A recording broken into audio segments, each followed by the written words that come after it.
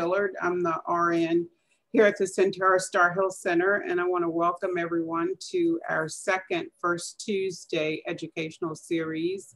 If you're not familiar with our center, we are affiliated with Centura Martha Jefferson, and we're downtown Charlottesville, and I'm an RN that works here in the clinic. We don't have a physician. We work with the community members with chronic illness, with health prevention in the community, focusing on diabetes, heart disease. My mind goes blank all of a sudden. Heart disease, diabetes, obesity, weight management, and stroke specifically. And we help folks with weight management, nutrition, counseling, and all those kinds of things. So we started this educational series this year to try to help draw attention to some of these chronic illnesses and to help better educate the community members about these illnesses and hoping to prevent them. Tonight, we are very fortunate to have Dr. Josh Fischer with us, and he is a cardiologist with Centura Martha Jefferson and Cardiovascular Associates of Charlottesville. And we will have him doing a presentation in just 1 second. We do want to make everyone aware of a COVID-19 discussion regarding the vaccination is going to be coming up on February 10th. Diana, I forget the time on that, but I just wanted to announce that before we got started. Yes, it's at 6 p.m. And it's geared towards communities of color and hesitation. And it's an open conversation with some healthcare professionals. So if you're interested, you can message me in the chat or contact Sator afterwards, and we can give you more information. Thanks. We will have the chat. Are you going to open the chat, Diana, and kind of help me monitor that if you could, since I'm going to help Dr. Fischer with the slides. Yeah. And we will leave room for questions at the end. And if you all can mute your phones or screens, that would be great. And just to give you a little information about our speaker, Dr. Joshua Fischer. He is a native of Buffalo, New York. He's been a cardiologist at Martha Jefferson since 2004. He is board certified in cardiology and interventional cardiology and specializes in the treatment of coronary artery disease. He is married with 3 children, and his wife is a primary care physician here in Charlottesville as well. So we want to welcome you, Dr. Fischer, and thank you so much for being here this evening with us. And I'm going to turn it over to you. Okay, well, thank you very much for having me. And I've got a little bit of a slide presentation, and I will leave plenty of time afterwards for questions, because I think for a lot of people, that's really the big benefit of talks like this. So we go ahead with the next slide. Okay. And when we talk about the cardiovascular system and cardiovascular disease, I tell people just to remember that the heart's a pump. Its job is to pump the blood to the organs, to the brain, to the kidneys, to the muscles. And there's piping, like any plumbing system. Those are the arteries and the veins. And when we talk about diseases of the cardiovascular system, we're talking about things that basically clog up the pipes. So it's like a plumbing problem, or makes the pump so that the pump doesn't pump very well. Both of those are the common problems we see in the cardiovascular system. And don't worry, there's not going to be a test, or you're not going to have to learn all this anatomy. I just put this up there for illustration purposes. Go ahead to the next one. Okay, my little zebra went away. Okay. So specifically as a cardiologist, I spend a lot of time investigating and treating diseases of the heart. And the heart, like I said, is a pump. It's a muscular pump, and it's got its own blood supply called the coronary arteries.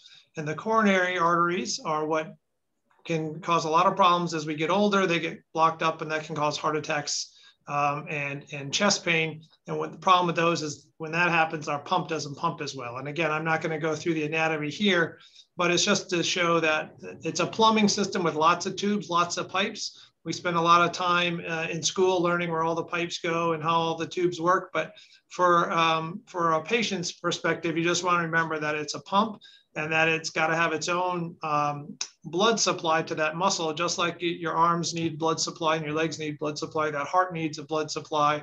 And remember, your heart does its job, and it's a muscle that works every day, all day.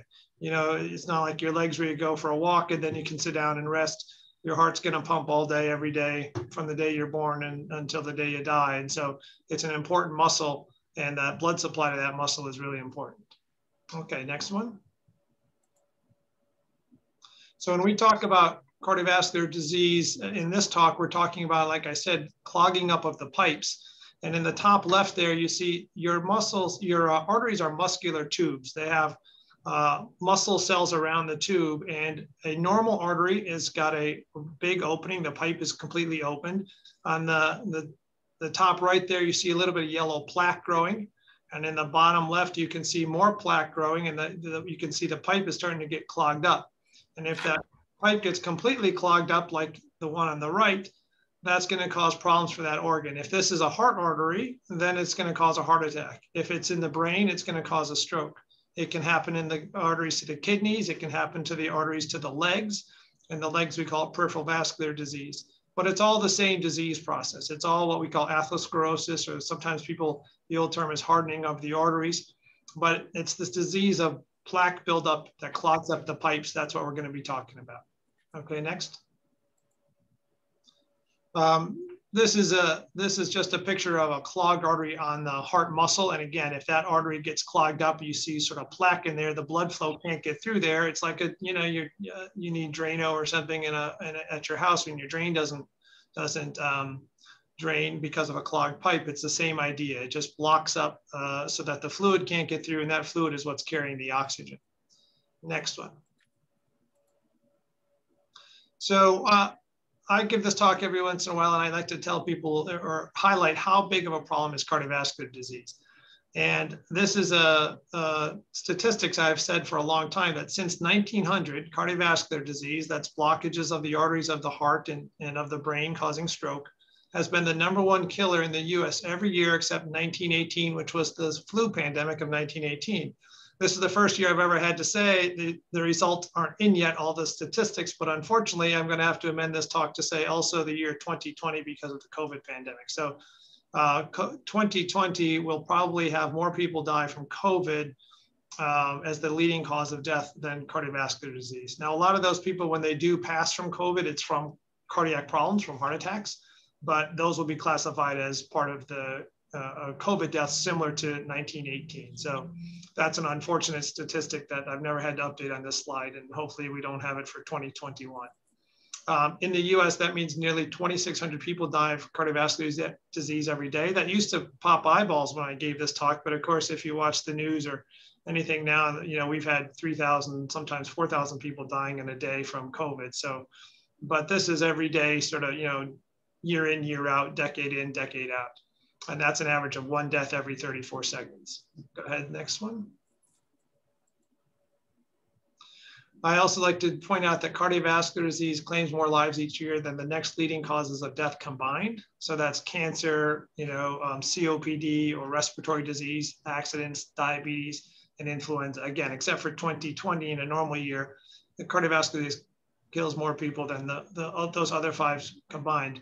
And not to say that it's, breast cancer awareness and those things are not a good, worthy cause, but sometimes if you poll people on the street, you'll get a lot of answers about certain high profile illnesses. Most people don't realize that even if you add up all the cancers, they still don't lead to the number of deaths from cardiovascular disease. Okay, next one. This is from 1920 through 2016. This is just the increase in cardiovascular disease from the last century. It just shows not that many people were dying at the beginning of the century from this, but it became sort of an affluent as our society grew. And obesity became more of a problem, we do see some increase in cardiovascular death. We'll go to the next one. This is by gender. So this is deaths from cardiovascular disease, the females in red and males in blue. And one of the things you'll see starting around about the late 80s, early 90s, we started to see some drop in cardiovascular disease. And that is attributed to a couple of things, we think. Smoking became less cool in the late 80s. Exercise became more, I don't want to say cool, but the benefits of exercise. And there's some drugs that came on the market called statin drugs that help prevent death from heart attack and stroke. Those have all helped to drop our death rates from cardiovascular disease. There was a slight bump after the recession in 2008. And you see for males, there's still a little bit of an upward trajectory, but overall, we're making good progress. Next one. This just highlights deaths from cancer and cardiovascular disease by age. And kind of like everything else, as we get older, all of these chronic diseases get worse. And so I'm not going to go through this in any detail, but more people die in their 80s and 90s from cardiovascular disease than they do than when you're in your 30s and 40s. That kind of just makes sense. But this is a chronic disease that we don't have a cure for. We have treatment, but we don't have a cure. And so that's something that is shown in all the studies. It's sort of that way for almost any chronic disease. Okay, next. All right, so those are all designed to just say, hey, this is a very common problem. It's a dangerous problem that can lead to death. So what as a patient can you do about it? Well, the big things I like to tell people as a cardiologist is know the risk factors. Cardiovascular disease isn't caused by one thing. It's not one thing you do or one thing you don't do. And we'll go through these risk factors, but it's what we call multifactorial. There are many things that kind of come in and add up to result in a blocked artery or a heart attack. So we're going to talk about knowing your risk factors, knowing what the risk factors are, knowing which ones you have. And then the next step after you know your risk factors is to control those risk factors. We can't really eliminate most of them, but we can control them. That's with lifestyle changes and medications. Eat a healthy diet. Like I said, when I showed that drop off in the 80s, we started to get good science on the health effects of diet. And that every study that's done now shows that the diet has a big role to play in treatment and prevention for cardiovascular disease. And then along with that is regular exercise. There aren't too many chronic health problems that aren't benefited by exercise, but cardiovascular disease and blocked arteries is really, really responsive to regular exercise. And so one of the hardest things that I do as a cardiologist is to help people realize how important exercise is and try and work that into their daily or at least weekly routine. And that doesn't mean you have to be, go run a marathon. We're talking about walking. If you can walk 20 minutes, doesn't have to be fast, but just walking for 20 minutes without stopping is enough in all kinds of studies to show you can significantly reduce your risk of having a heart attack or stroke. Okay, next. So when I say know your risk factors, these are the common risk factors that we learn about when we're in school and we're learning to be cardiologists that put people at risk for developing blocked arteries or cardiovascular disease. Age is one. I talked about that. The incidence goes up with age. So for men, it's age greater than 55. For women, there's a decade delay roughly, and it's over age 65. We see the incidence of heart disease go up. The second one is a family history of cardiovascular disease. Now, when I was in school in the 90s, we were told that genetics in medicine was going to revolutionize everything. And by the year 2000, you could get a drop of blood and get your patient's whole genome, and you'd be able to find the heart disease gene. Well, it turned out as we learned about genes and the genome that it's really complicated, and there's not one cardiovascular gene. There are protective factors and there's bad factors, and you can get one of one and not enough of the other. And so right now, I still like to just tell people it can be hereditary. There can be things that passed on from your parents, but we don't exactly know what that is yet. That's the more we learn about that, the more complicated it gets. The next one on the list there is smoking. This is also what we found out, like I said, in the 80s, is the incidence of smoking in the general population started to go down. And with that, the rate of dying from heart disease went down.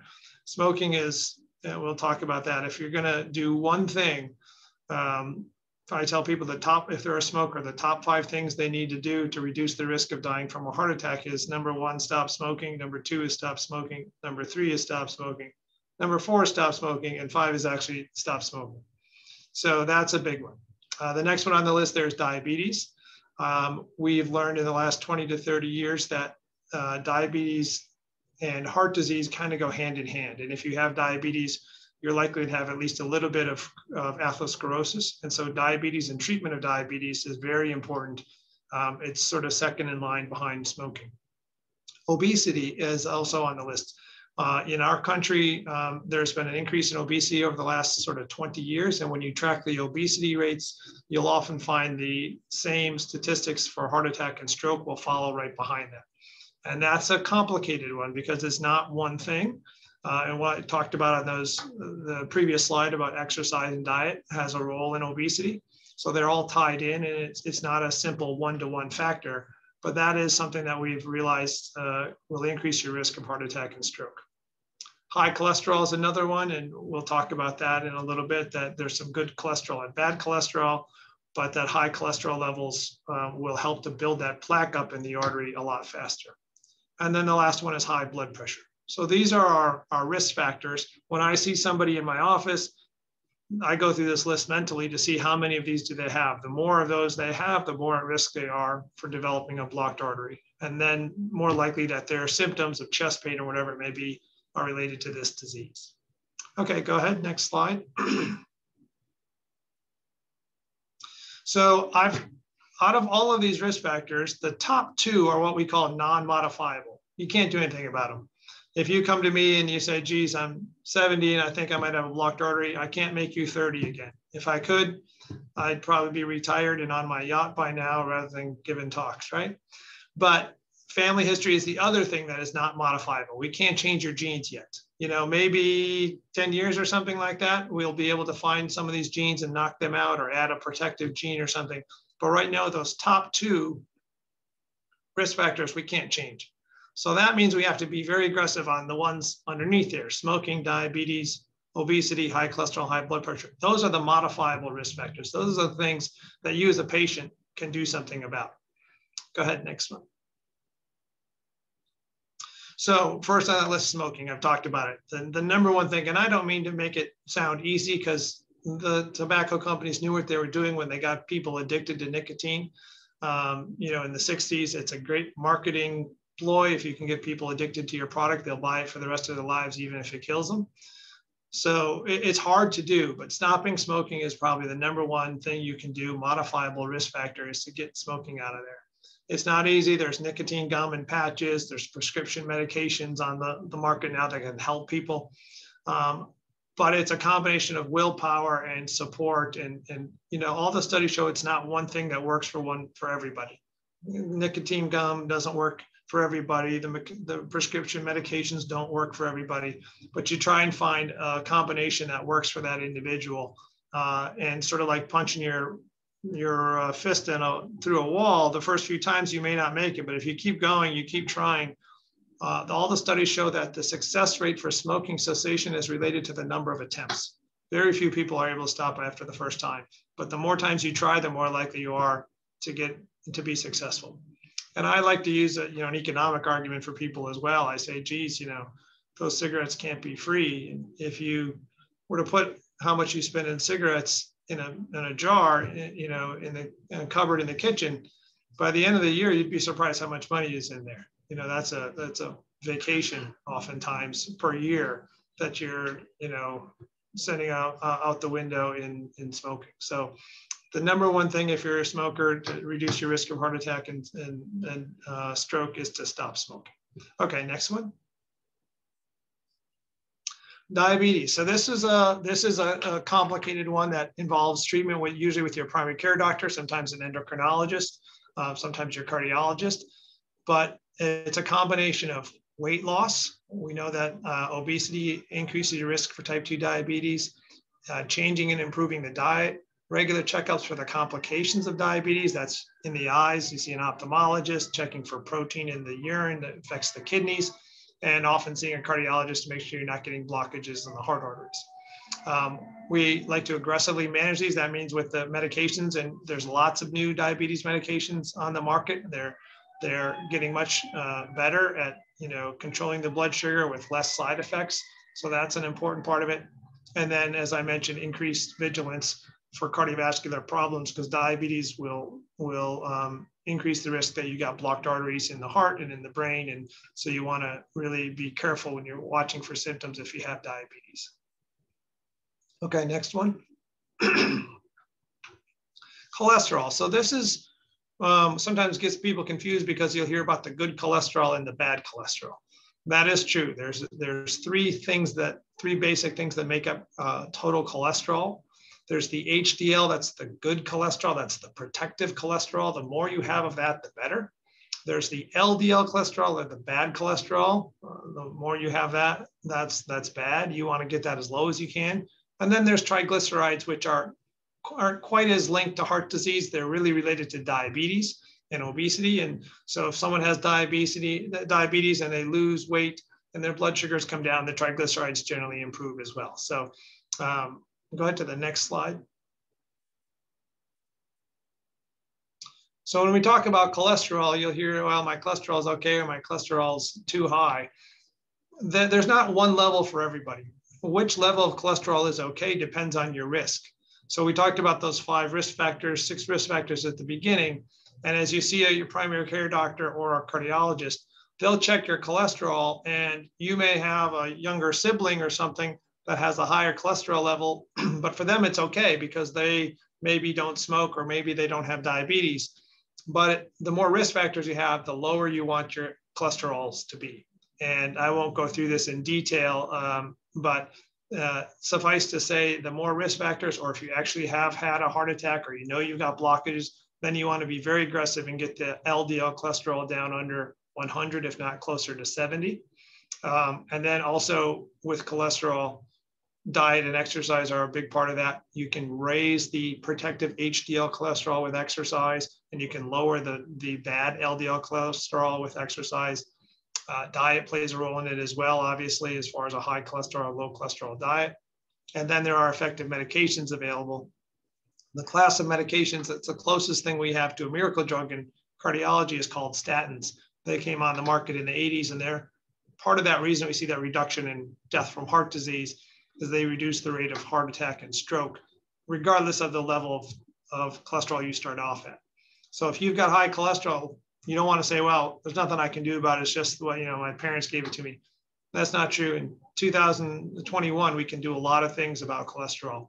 Some of it is on you as far as diet and exercise, but the medications are very, very, very effective. So that's something that can be managed well in this day and age. Okay, next one. How about high blood pressure? Same thing for high blood pressure. There's a lot of good treatment options for high blood pressure. When we talk about high blood pressure as a cardiologist, 140 over 90, so 140 is the top number of systolic, the 90 is the bottom number of diastolic. That by any definition is high cholesterol. When you're talking about 130s to 140s for the top number, and 80s to 90s, depending on what risk factors you have and how old you are, that can be considered borderline. If you know you've got a blockage, or if you already had a heart attack or a stroke, then you're looking for blood pressures in the 130 over 80 range. Also, if you have diabetes, that's the goal where you want to be. So that's a little bit more strict, if you will, the guidelines over the last 30 to 40 years. We found out that sitting with a blood pressure of 140 over 85 or 140 over 90 over time increases your risk for heart attack and stroke. So that's not, we don't like that anymore. So when you think of a good blood pressure, think of, excuse me, 130 over 80. Low sodium diet. Sorry, hold on just one second. Sodium is a big part of blood pressure control. I have this talk with patients maybe 3 or 4 times a day that the food industry is working against us and putting more and more sodium into food. So the only way to be on a low sodium diet in this day and age is to read food labels. You have to read the food labels because you can't go by common sense and you can't go by taste. And I tell people a low salt diet is 1,500 milligrams to 2,000 milligrams of sodium per day. That's not a lot. That includes drinks. Unless it's water, everything has sodium in it. Drinks have sodium in it. Salad dressings have sodium in it. Barbecue sauce, ketchup, all the things we put on food has sodium in it. If I tell people, if I'm telling you 1,500 milligrams for the whole day as a way to illustrate how much sodium is in food, if you went to a fast food and got the #1 value meal, you're talking 3,000 to 4,000 milligrams of sodium in that one meal. So that's one of 3 meals, and it's 3 times the amount of sodium you should have in your whole day. So salt is everywhere. Sodium is salt. And that's one of the biggest drivers of blood pressure. I get people who think they're doing pretty well and are eating pretty healthy, and they don't realize how much sodium they're eating because they don't use a salt shaker. They say, I'm on a low salt diet. I don't use a salt shaker. And I tell them, if you're not reading food labels, you're not on a low salt diet. It's impossible. You can't be on a low salt diet without reading food labels. If you make all your food from scratch, that's pretty good. You can be in charge of the sodium, but the food industry, as they make something, quote, less, low cholesterol, they put that on the label, hey, low cholesterol. When they stop it from tasting like cardboard by putting in sodium. They put in sodium as a flavor enhancer, and all those things are sodium based. So if you can remember 1 or 2 things from this talk tonight is pay attention to how much sodium you're eating. Most Americans eat 2 to 3 times the amount of salt or sodium that they should. And that's not on purpose. It's just they're not reading food labels. They're not clued into it. The other thing that we can do for blood pressure is exercise. Like I said, exercise will help all of these risk factors, helps diabetes, helps your cholesterol. It helps your blood pressure. And there are a lot of effective medications available, many different types of medication. And, if you can't control it with diet and exercise alone, we use medications and should be able to get almost everybody's blood pressure down around 130/80. Okay, next. So this is just to recap those risk factors we talked about. So if you're sitting at home listening to this and you say, well, what can I do so I don't end up in one of those statistics? What can I do so I don't get a blocked artery? It's know these risk factors, know which ones you have, and then control them if you have them, right? And that's going to be in conjunction with your primary care doctor and maybe a cardiologist, maybe a diabetes doctor or endocrinologist. Okay, next. So as a heart doctor, I'm a subspecialist in that I'm an interventional cardiologist. And that means that I go in with a balloon and stents and open up blocked arteries. And I do this sometimes acutely for a heart attack. I'm on call tonight, and 2 in the morning, I may get a page that says we've got a heart attack in the ER, and I'm going to drive in and put a little tube up someone's arm to their heart arteries and open a blocked artery. And so it's sort of a public service for me whenever I give talks to the community to talk about heart attack warning signs, because, knowing your risk factors, and that's a long-term thing, but you want to know when you should call 911. And so one of the things I tell people is if you're unsure, you're better safe than sorry. I'm in the better safe than sorry business. I'd rather have you come into the ER, find out your chest pain or your back pain was not a heart attack, and you sat there and they did nothing, quote, when they checked your EKG and your blood tests and told you it's not a heart attack. You'd rather do that than stay at home and say, oh, that's my acid reflux or whatnot, and find out the hard way that it's actually your heart. So the common heart attack warning signs are an uncomfortable pressure or squeezing, fullness, or pain in the center of the chest. It lasts for a few minutes, more than a few minutes, and sometimes will go away and come back, especially with exertion. Pain that is like, takes a second, ooh, there's one, it's shot there and it's gone, and there's another one, and it lasts a second or two. That's usually not heart pain. Heart pain kind of ramps up over 3 to 5 minutes and then ramps back down. And people say it's hard to describe sort of a fullness, and it's a deeper pain. The pain can go to the jaw, can go to the arms, both arms. Often to the left is the classic, but it can go to both arms. It can also radiate down towards the stomach. You can be short of breath with it. The shortness of breath can be before or with the chest discomfort. You can get diaphoresis, we call this, or breaking out in a cold sweat, and you can feel sick on your stomach. So if you have any of those combinations, that's something that we don't like people to mess around with. We tell them call 911. We'd prefer you don't come in don't drive yourself in. If you call the rescue squad and you are having a heart attack, they can start treatment right then and there with aspirin and some blood thinners, and that helps treat the heart attack and makes it a smaller heart attack. Okay, next slide.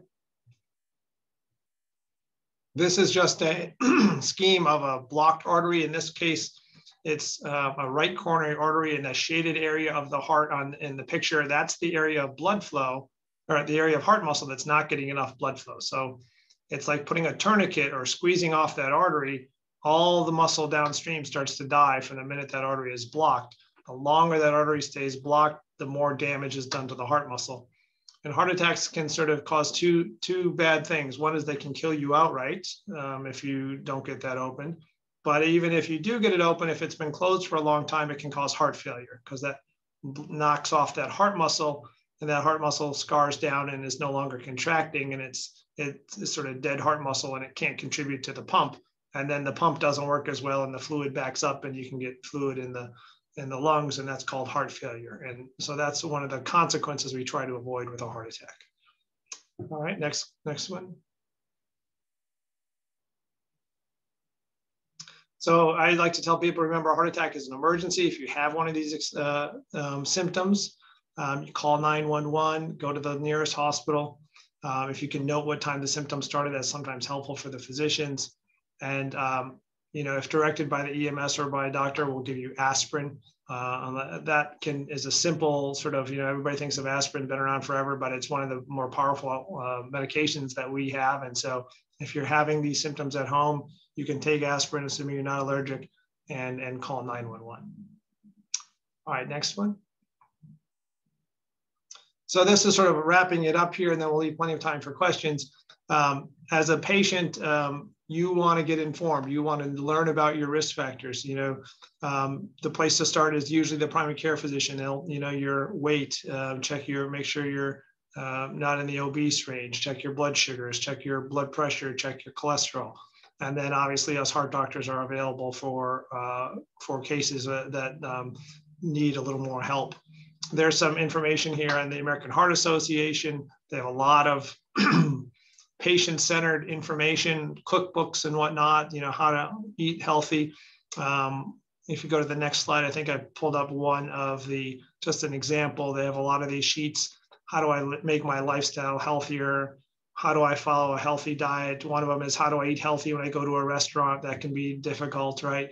What are the things on the menu that are healthier than some of the others? And the American Heart Association has a whole sort of focus on patient-centered education that I tell people is a really good resource. There's a lot of misinformation out there, and so wherever you get your information, you want to make sure it's reputable and is backed by science. And so for me, I tell patients you can't go wrong by going to the American Heart Association website, and there's tons and tons of information there. Next slide. So just to conclude here, it's your cardiovascular health, right? Learn which risk factors you have, work with your doctor to treat and control them, and try as best you can to follow a heart-healthy lifestyle. And next slide. I leave it there. It says, my bones are getting softer, but my arteries are getting harder, so it balances out. And now I'll open it up for any questions.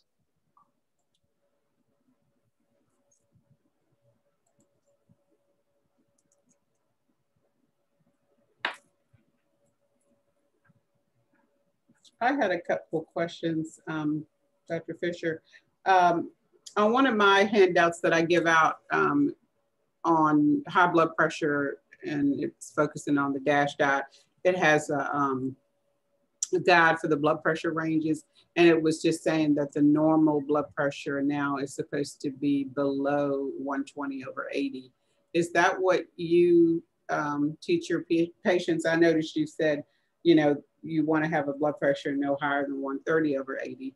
But, yeah, the ideal blood pressure is 120/80. There's some, that comes with a little bit of an asterisk, because in older folks, we get what's called labile blood pressure, where the blood pressure goes up and sometimes spikes and then sometimes drops. And those troughs can be dangerous. If your blood pressure drops for only 10, 15 minutes, but if the blood pressure drops low enough that you get lightheaded or dizzy and stumble, then you can break a hip, you can break a shoulder, and that can be in older folks sometimes a fatal thing if you have a hip fracture. So in a lot of these studies, when they tried to get what we call ideal blood pressure, 120/80, for the younger population, 70 and below, it wasn't much of an issue. When you got into the 80s and 90-year-olds, when you try to get that, you can overshoot. And for a 50-year-old, if they overshoot, well, maybe they feel lightheaded for a few minutes and they sit down and everything's fine. But for an older person, that can be bad news when they're walking around their home and they get real lightheaded and they trip. And then, so there were non-cardiovascular complications with that aggressive approach in the older folks. So the short answer is yes, 120/80. If you can get that, that's perfect. That would be considered ideal. But we often, in practice, when I'm seeing someone who's 85 years old, if their blood pressure is 130/80, that's usually pretty good, because we know as we start to get more aggressive and try and tune that down a little bit more, we start to get into like that 100 is where people will often get symptomatic. Yeah. Excuse me. Thank you. Good question. I have a question.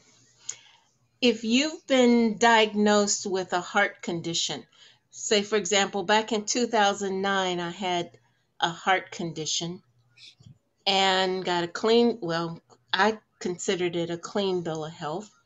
And there's been no other episodes. Cholesterol's good, blood pressure's good.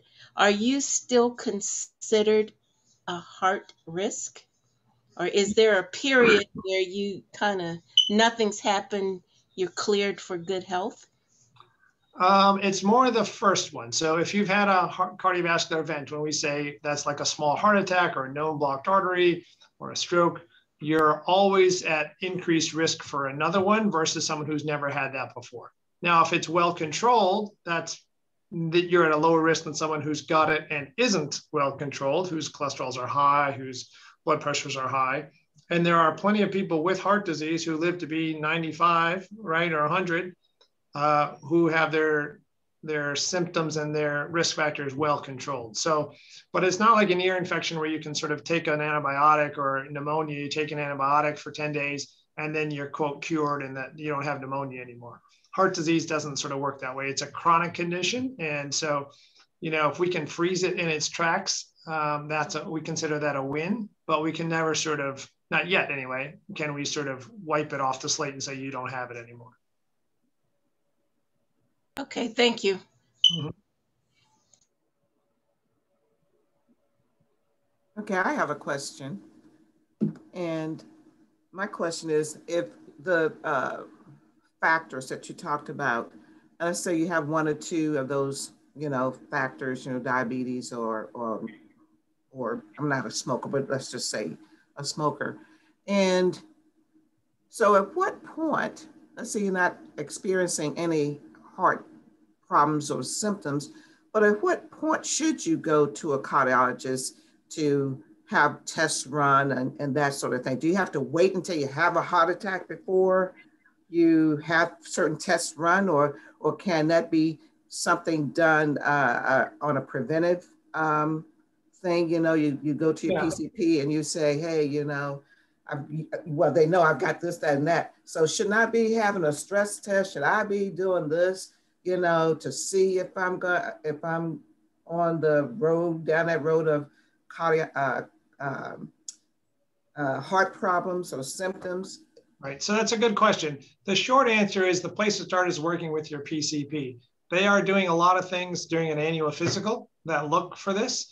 So checking the blood pressure being, the vital signs, which a lot of people say, well, what's the big deal? But that's a very helpful indicator. Oftentimes you'll get an EKG, not every year, but that's a heart tracing. And that's a screening tool. And if they see changes or issues on that EKG, then they can talk about further evaluation. A lot of cardiovascular disease is symptom driven, meaning when do you get a stress test? That's usually when you have shortness of breath or chest pain or something like that.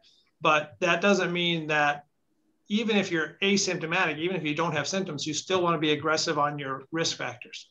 So one of the things you don't want to think is, well, I don't have any symptoms, so my blood pressure of 150 over 90 must be okay. That's not the way to think about it, right? So that preventive, my cholesterol levels, my blood pressure, you want to be aggressive on those, even if you have no symptoms, because for strokes, you don't have a symptom until the day you have a stroke. There are a lot of things leading up to it. The heart, you often don't feel good with exercise. You feel shorter breath, you feel chest tightness, and it tends to get worse with time. And so most people will present with, well, it hurt a little bit last month, and now it seems to be hurting a little more. And when I walk to the mailbox now, it seems to happen every day. There's sort of a progressive. But you want to work with your primary care doctor to make sure your risk factors are well controlled, especially, even if you don't have any symptoms from that. If you've got symptoms, then we definitely do testing.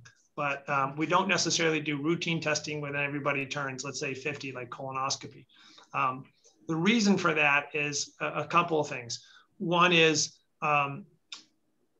if you have mild abnormalities on stress testing or on heart testing, what do you do with those? You treat the risk factors. You get aggressive on the diabetes, you get aggressive on the blood pressure, you get aggressive on the cholesterol, you stop smoking. You do all those things that you would do even if you had a normal stress test. So it doesn't change your management, because the management should be aggressive risk factor modification.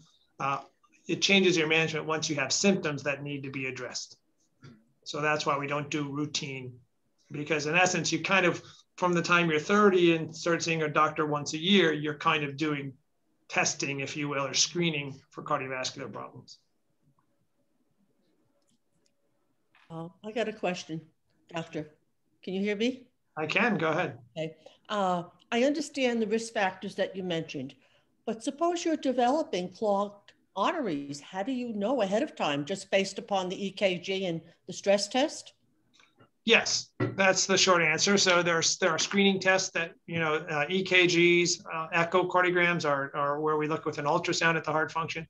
So you'll see some evidence of it, meaning the pump's not pumping as well as it should. We'll see symptoms from that, or signs on exam from that, changes in the EKG. And then you sort of like peel the onion. You can start with stress testing. If that's abnormal, sometimes you'll need a procedure called a heart catheterization, like I do, where I go in there with a catheter and take an X-ray picture of your heart artery. So there's different levels, but the screening tests you start with, yes, are usually started in the primary care doctor's office. They can refer for stress tests. Sometimes the primary care doctor, if there's a lot going on, they don't order the stress test. They say, let's just get you to the cardiologist and let them figure out what you need, and that's fine too. So the answer is, how do you know? Generally speaking, there are signs of it based on the factors your doctors are looking at: your cholesterols, your blood pressures, your EKGs, and then if needed, heart testing. There's a lot of screening heart testing, ultrasounds being one, stress tests being another. Then they work very well. That's a talk for a different day, because there's a lot of those. But we do a lot of cardiovascular testing for people. A lot of time it turns out not to be their heart, thankfully. But anytime anybody has chest pain, shortness of breath with exertion, especially if they have risk factors, generally speaking, they're going to get a stress test or a screening test of some sort to look into their heart. And the chest pain is only in the center of your chest? Nope, it can be in the left side, it can be in the right side, it can be between your shoulder blades in the back. It doesn't even have to be chest pain. Can it come and go? Can it be a tightness and then comes and goes every so often? Yeah, but it usually comes and goes in a pattern. It usually comes and goes with exertion. Pain that has sort of a mind of its own, you're watching TV and there it is for 10 minutes and then it's gone and then it shows up 2 hours later and lasts for 15 minutes. That's usually not heart pain. Heart pain is usually brought on by physical exertion, going up the stairs, walking to the mailbox, carrying in wood, something like that. That will provoke heart pain. Your chest gets tight, you stop, and it sort of slowly eases off over 5 to 10 minutes. Thank you. Dr. Fischer, could you just mention some of the differences that the pain that women might feel versus men? Yes, so there's what they call typical symptoms. That's the chest pain in the center of the chest, elephant sitting on my chest. But there are also what they call atypical symptoms. That's really because when they wrote the textbooks in the 50s, they only included men and men wrote the textbooks. But women are still most likely to present with chest pain in the center of their chest, but they have a higher incidence of some of these atypical presentations, which means stomach pain or nausea, pain between the shoulder blades in the back that radiates up the neck. And so jaw pain or neck pain. Those are what we call atypical presentations. A lot of times those come in conjunction with chest pain, but not always. Sometimes you just have the neck pain. I had somebody who had a headache in the back of her neck. That was her angina. And she never had chest pain at all. So if you have those types of symptoms, especially if they're brought on by exertion, that's the kind of thing you want to let your doctor know. I have a question. Can you hear me? Yes. Can the doctor get a good read on your heart when you go for your physical and they listen to your heart through 3 layers of clothes? Well, through 3 layers of clothes, that's you know, as a cardiologist, of course, I always listen to the heart onto the skin. Depends how good of a stethoscope you have, that can play a role. The physical exam is one part of it. You know, when you go for a physical, they generally do blood work, like check your cholesterol. If you have diabetes, check your glucose, your blood sugars. And so it's not just one thing, it's all kind of put together into sort of like a puzzle. And so for certain people, their primary care doctor may say, no, we can keep watching this. And for certain people, they may say, you know what, 2 or 3 of these things, I don't like the way the direction these are headed. Let's do some more testing. Maybe that's see a cardiologist. Maybe that's an echocardiogram. Maybe that's a stress test. And I don't mean to punt that, but it's complicated. It's not one answer for everybody. That's kind of the importance of having a good primary care doctor that knows you and knows your ins and outs, is that it's, you know, if it was that easy, you could sort of just plug it into your phone and it would tell you what to do, but it's really not that easy. All right, thank you. Any recommendations for the folks who take or have tried taking statins and have a lot or some side effects like the achiness and yeah, some people, well, I will say that the true incidence of muscle inflammation, that's a sort of serious side effect from a statin therapy, is very, very, very rare. The incidence of what I'll call dangerous side effects from statins is really, really low. Some people will have a subjective feeling of fatigue or that their muscles are sore. Sometimes a supplement called coenzyme Q10 has been shown to help that. That is something I'll tell people to try. Sometimes if you try a different statin, there's like 5 or 6 different statins, and some people will feel a little bit more achy in the muscles from one versus the other. So as a cardiologist, if I have somebody who says, well, I couldn't take Lipitor, I will try them on Crestor, I'll try them on Zocor. I will try them on all of them before I give up on the statins. They're that good. I think they should be in the water like fluoride because they're so powerful in reducing the incidence of heart attack and stroke. I tell people, if you're stranded on a desert island, you want a pallet of aspirin and a pallet of statins, and you should be okay. Dr. Fischer. Yes. Hi, this is Linda Moore. I'm joining a little bit late, but I have a question about the coenzyme Q10. Sure. Is there a particular dosage that you would recommend for one trying that?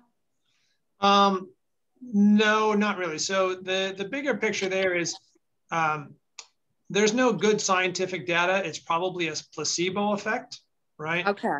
And the one thing I tell patients when we talk about supplements or nutraceuticals is to make sure you're purchasing it from a reputable store, because they do studies every once in a while and they find that 1/3 of these products on the market don't have anything in them but dirt and some dye.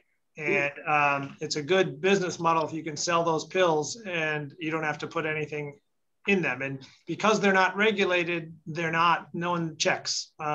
So, make sure you're buying your supplements from a CVS or a GNC and not necessarily from some store on the internet you've never seen, because buyer beware. It's an unregulated industry, and You know, whenever they'll have a graduate student in chemistry do this every once in a while, and they'll go to the local pharmacy and buy a bunch of supplements, you know, the echinaceas and the St. John's wort, and they'll put them through their mass spectrometry and find out that up to a third of them don't have any active ingredient. So Okay. just be careful.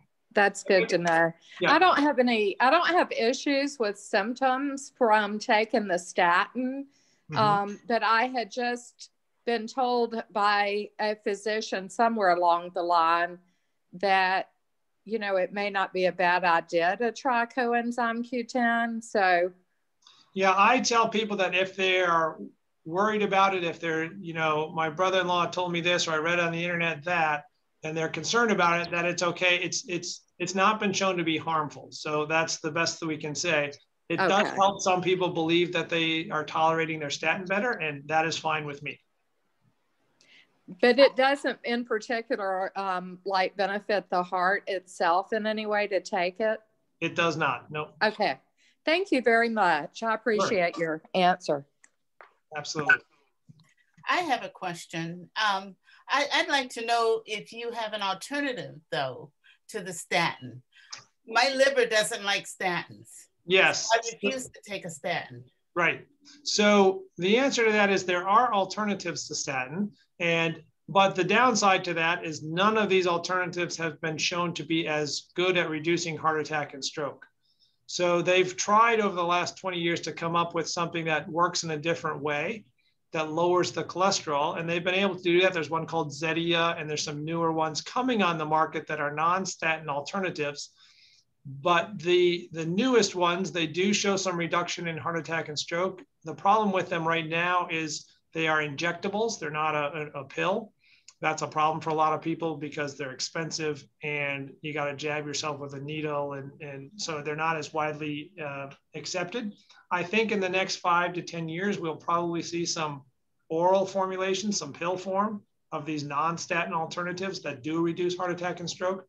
But the ones up until now, like Zetia is the one, it lowered the LDL cholesterol. That was great. But in all the trials, it didn't lower the incidence of heart attack or stroke. The only ones that have been shown to do all of that have been the statins. So you can't take a statin if your liver is inflamed. That's true. The next best step would hopefully be one of these newer injectables. As more data comes out on them, that perhaps that might be you'd be a candidate for those.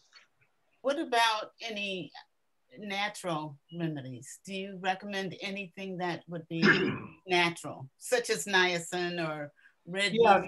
So niacin, we used to use that a lot, but that was studied in a trial maybe 5 to 10 years ago now, and it turned out it made the numbers better, but it didn't reduce heart attack and stroke. There's something called red yeast rice that's got a statin, a native type statin compound. It's like taking a very low dose statin. But most people, if they really have trouble with a statin as far as inflammation in the liver, they'll have trouble with that one as well because it's sort of very close. What I would tell people in that situation is, heart healthy diet. So diet and exercise, we're going to have to play a bigger role.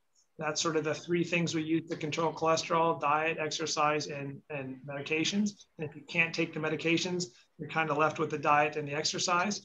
But again, some of these newer injectables, they're just coming on the market. One's called Praluent. They do lower the LDL cholesterol. There is some data to show they're reducing heart attack and strokes. The problem with them right now is they're tier 3. They're very expensive. Most insurance companies won't cover them, and they're injectables, which is a problem for a lot of people. Thank you. Yep.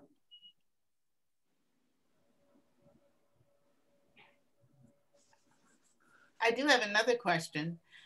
Every time I see my physician or if I see the nurse, they always ask the same questions. Do you have shortness of breath? Have you had a fever? Blah, blah, blah. Right. So I always have shortness of breath. Right.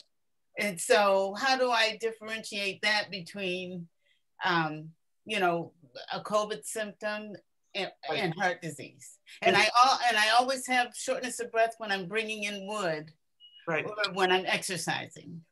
It's really hard is the short answer. Some of that is the art of medicine, meaning That's the benefit of seeing a primary care practitioner, nurse, or a doctor that knows you, is that if it's a new symptom, if your shortness of breath is new, that's often something we'll look into. If it's been there for a long time, especially if you've had some testing on it 2 or 3 years ago and it's really not changed, that's a different thing. So I see, patients often once or twice a year, and I ask them all the same questions because every once in a while you get a different answer. And it's not only sort of the way you ask the question, but also the way they answer it. And sometimes people will say, well, I don't know, it's not really, maybe it's and you sort of, then you dig into it a little deeper, because when you have changes that happen very slowly over time, the patient may what's called auto-regulate. They stop doing some of the things they normally did because they felt bad. So I'll ask people, how's the gardening going? And they say, well, I didn't do a garden this year.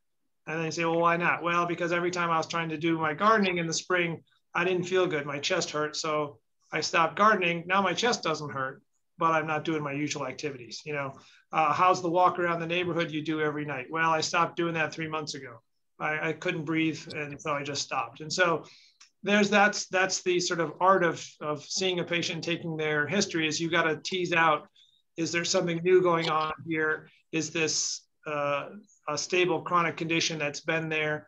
COVID throws a wrinkle into everything, because you can be asymptomatic, of course, and have COVID. So when anybody's short of breath with a fever, you got to think COVID. That's just reality. But that's the role of, it's not easy. Sometimes, I'll see people that you sort of like, you're on the fence. Geez, is this something new? Is it not? And depending when they've last had a test of their heart, we'll often err on the side of testing again to make sure that it's not a new problem. But it can be hard. I have a question. This is Gertie. Can you hear me? Yep. Okay. The question is, you mentioned low dose statin. What is considered a low dose statin? So 5 to 10 milligrams. There's some of them go as low as 5 milligrams. Okay. The higher dose ones are in the 40 and 80 milligram doses. Okay. So like you mentioned Lipitor and Crestor, but what about Pravastatin? Is that it's in the same category? Yeah, so that's a statin. Pravastatin has actually got a unique role because it's metabolized a little bit differently. If you have somebody who's got like a lung transplant or a liver transplant and they're on immunosuppressives, we'll use Pravastatin because it's metabolized a little differently. It's one of the older statins. It's a category of not the most potent statins, but it can be a statin that people can tolerate. So oftentimes if I've got somebody who can't tolerate the bigger guns, if you will, like Crestor or Lipitor, we'll use a low dose of Pravastatin and they'll be able to tolerate that. Much rather have them on some statin than none at all. Okay. The other question I have is, you said that you're talking about heart disease being a chronic disease. Have you seen a relationship between chronic diseases and depression or anxiety or any other mental health disorders? Yes, there's a large body of evidence for any chronic illness dealing with depression and mental health issues. I see it a lot as a cardiologist when somebody comes in with a heart attack. So they're 50, 60, 70, otherwise previously healthy. They, went with a walk with their friends on Sunday and then on Tuesday had a heart attack. And then I'm telling them, hey, now you've got this lifelong condition, it's life-threatening. And that's a lot to take in. And so, especially after a heart attack, there's a lot of coming to terms with having a chronic disease. And a lot of times that's the first time they've been diagnosed with a chronic disease. Now, if they've had, COPD or something and they've kind of, it's old hat to them, then maybe it's not that big of a deal. But we do see it a lot of times for people with their first diagnosis of cardiac disease. They have trouble adjusting to that. And what does this mean for me? Does this mean I'm going to, but usually with time, if they stay with the program and they sort of learn that, hey, I can live to be a ripe old age with this, I've got to make some changes. But if I make those changes, there's good treatment. And generally speaking, they do fairly well with that. But it's something we tell people when they come in for a heart attack, when I see them the first few weeks after a heart attack, that, hey, we talk about depression. We talk about how common that is. And oftentimes they'll need treatment for depression. That doesn't necessarily need medications, but treatment for that depression, especially in that first year. Okay, thank you. Mm-hmm. Dr. Fischer, there was a question in the chat that wasn't answered. how is COVID impacting heart disease presently, and what are you projecting down the road for COVID survivors? Yeah, that's a great question. So there's a couple of ways it's affected heart disease. Early on, over the summertime and whatnot, we think it stopped people from coming in who are having heart attacks. They were reticent to come in, scared to go to the hospital. So that's the first thing. That's sort of starting to be less of an issue because people are realizing the hospitals can do a good job. You can come in, get treated, and not get COVID. The second thing COVID does regarding the cardiovascular system is one of the things that the virus does is causes blood clots in places you shouldn't have blood clots. And so blood clots in your pipes, in your coronaries, in your arteries, that's a heart attack. That clogs the pipe. And so I've seen 30, 40, 50-year-olds with COVID who are having heart attacks that they probably would not have had if they didn't have COVID, because they're what we call hypercoagulable. Their blood is prone to clot. And it's difficult to treat. It doesn't respond the way normal heart attacks do. And so a lot of the deaths, the final sort of tipping point for people who've had COVID who die from it is they die from a heart attack from a blocked artery from one of these blood clots. Now, they've learned over the last 9 months, they give blood thinner to a lot of people as part of treatment for COVID. If you get sick enough, they'll put you on an IV blood thinner to prevent this. And then there's the third thing, sort of, that is more of an open question, is there's some chronic changes. You can get inflammation. The virus can affect the heart muscle itself. We've known this about viruses for a long time. Every once in a while, you'll see a college student who's got a viral cardiomyopathy. That's an inflammation of the heart muscle, and the muscle doesn't move very well. And we can see that with COVID. And that's a little bit more of an open book as to what the long-term consequences of that is. It's sort of like the COVID long hauler syndrome. Part of that can be chronic inflammation or chronic weakening of the heart muscle. We don't really know how to treat that other than standard heart therapy, heart failure therapy. But that's another wrinkle of COVID that the cardiovascular community is going to learn about, unfortunately, in the next 6 months to 5 years.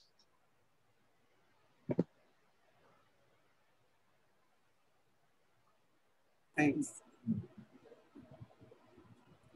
Does anyone else have any other questions?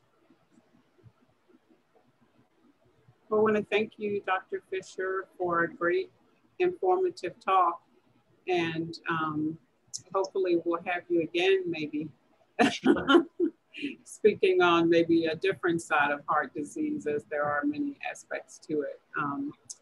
And thank everyone who attended and for your patience with the questions and asking great questions, which were really helpful for all of us. I do want to remind all of my Star Hill patient participants that we do have Fresh Pharmacy pickup tomorrow. The usual times, 10 to 12 and 5 to 6 in the evening. So if no one else has any other questions or comments, we will conclude, and everyone have a nice evening, and thank you all. Thank you.